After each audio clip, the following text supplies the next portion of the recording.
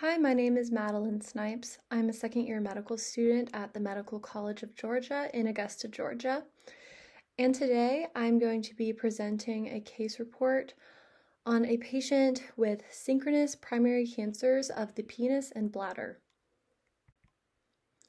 So our patient is a 58-year-old with a history of low-grade, non-invasive papillary urothelial carcinoma. He is status post TURBT on December 27th of 2017 and again on January 24th of 2018. He presents to our clinic in February of 2018 for evaluation of a chronic penile lesion, which he thinks is the result of being poked by a stick while having sex in the woods. A penile biopsy done at the time of his TURBT in January confirmed invasive squamous cell carcinoma of the penis. A circumcision, partial penectomy, and repeat cystoscopy were planned. However, this patient was unfortunately lost to follow-up due to a reported lack of insurance. He presented to our clinic again this year, 2022, in February, and he reported inability to retract his foreskin, pain and bleeding with manipulation of his penis, as well as spraying with urination and a new mass in his scrotum. Physical exam revealed a hard lesion that was destructive to the entire distal penis, with bloody discharge noted. We were unable to retract the foreskin.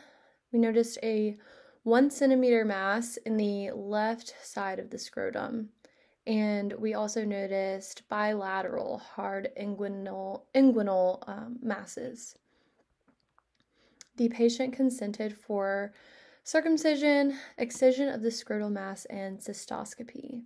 Additionally, cephalexin was prescribed just to see if it would do anything for his lymphadenopathy. So just a quick overview of penile cancer. It's most common in 50 to 70-year-olds, with the major risk factors being phimosis, HPV, smoking, obesity, and HIV. Penile cancer is staged with the TNM staging system based on depth of tumor invasion, lymph node involvement, and metastatic disease. Here is just a visual depiction of the T classification. So T1 is when tumor invades the subepithelial connective tissue. T2 is tumor in the corpus cavernosum. T3 is tumor in the corpus spongiosum. And T4 is when there's tumor in any other adjacent structures. So at this point, with his history of spraying with urination, as well as the bilateral inguinal lymphadenopathy, this patient has a preliminary staging of T3N2. Inguinal nodes are palpable at presentation a decent percentage of the time, and unfortunately, disease is already metastatic in 47 to 85% of cases at presentation. This image just depicts the typical route of metastasis for penile cancer. So first it goes to the inguinal lymph nodes and then to the pelvic lymph nodes. So bladder cancer has a mean age of diagnosis of 75 years old, with the primary risk factor being smoking. That's the major one. Other risk factors, however, are male sex, older age, exposure to chemicals such as aromatic amines, hairspray, paint, petroleum, and even red meat, as well as chronic infection or irritation such as with the use of indwelling catheters or chronic kidney stones. Bladder cancer is also staged with the TNM staging system. And here is a visual depiction of the T staging, with T1 involving connective tissue beneath the surface urothelium, T2, where tumor invades the detrusor muscle, T3, where tumor invades perivesical fat, and T4, where tumor invades any surrounding structures outside of the perivesical fat. So in February, after our patient presented to clinic, he got a CT scan without contrast, and this scan demonstrated numerous tumors occupying the majority of the bladder, as well as bilateral hydronephrosis of both kidneys.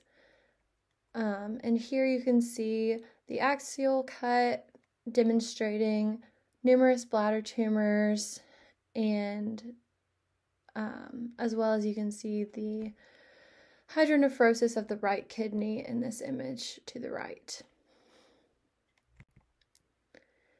And this axial image just depicts the bilateral inguinal lymphadenopathy with pathologically enlarged enhancing lymph nodes.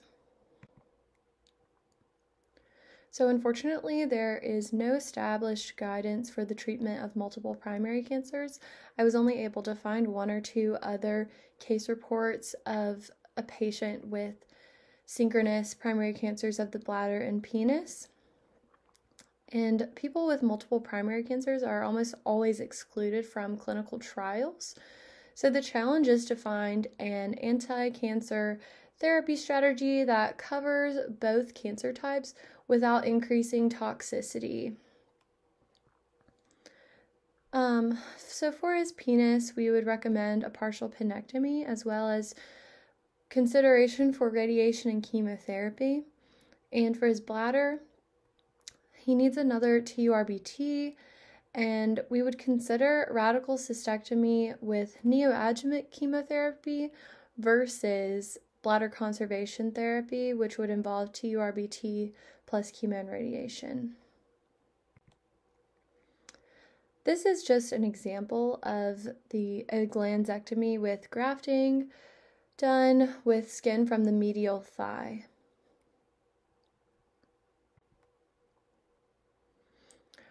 Our patient presented for surgery on February 18th. Unfortunately, the penile tumor could not be resected without removing the entire glands, but the patient did not provide consent for this procedure. So tumor was dissected until the meatus was encountered, and then a ventral meatoplasty was done due to his stenotic meatus. And cystoscopy revealed tumor occupying pretty much the entire bladder. So the decision was made to postpone TURBT due to his very fragile epithelium at his meatus. So we are going to bring him back in a week for TURBT. The pathology report of the penile lesion confirmed invasive squamous cell carcinoma of the penis. It is HPV associated, moderately differentiated. Tumor was unfortunately present at the resection margins, and there was lymphovascular and perineural invasion present. So if this patient will provide consent, next steps in future management include repeat TURBT, which was done on February 25th, and he ended up receiving continuous bladder irrigation after that procedure, and approximately 80% of the tumor was able to be resected at that time. So next steps would also include considering radical cystectomy with neoadjuvant chemotherapy versus bladder conservation therapy, which would include TURBT and chemo and radiation. Additionally, this patient really needs a partial penectomy to remove the remaining tumor. We should give consideration to inguinal and or pelvic lymph node dissection, which is something that would normally be done in this patient, but it's complicated due to his synchronous cancers of his bladder and penis. This is a discussion that needs to be had. And we'll consider chemotherapy for his invasive squamous cell carcinoma of the penis, and a typical regimen includes paclitaxel, ifosfamide, and cisplatin. So that's our case. Thank you so much for listening. And here are my references.